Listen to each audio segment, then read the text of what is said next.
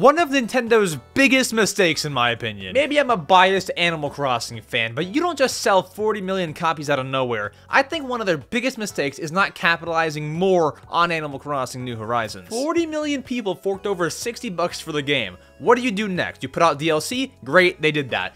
Then what you do is you put a bunch of old Animal Crossing games in an HD collection and bring it over to the Switch, charge $30. That, or you introduce a brand new spin-off, hopefully not like Amiibo Festival, and you have money coming in from some of the 40 million people. But to leave this series dead and to leave Animal Crossing fans dark is insane. At this point, I'll see you Animal Crossing fans in 2028.